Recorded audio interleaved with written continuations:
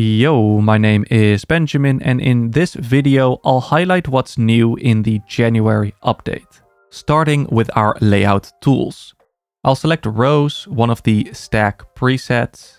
If I draw this on an empty part of the page, I get 2 frames by default.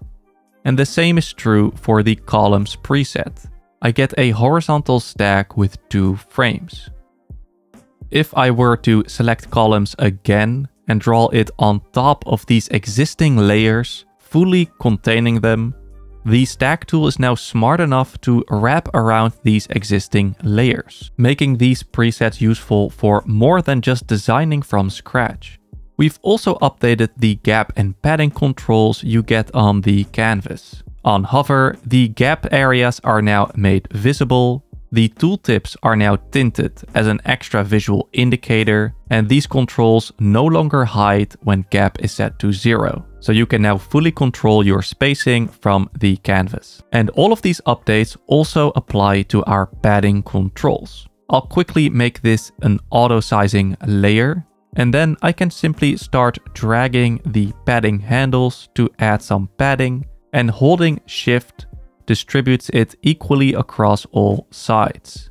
Combined, we believe these changes make stacks more flexible in daily use. Finally, let's talk about the new video shortcut we added to the layout menu as well. You can find it here right below image. And when selected, I can click and drag anywhere to add a video to my page at my specified size.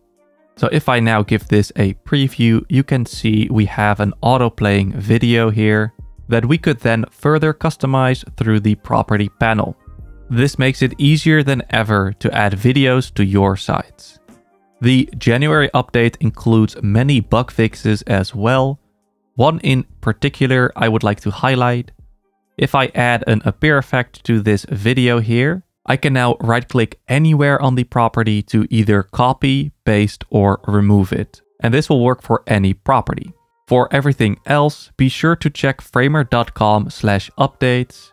Thank you so much for watching, and please stay tuned for more updates coming soon.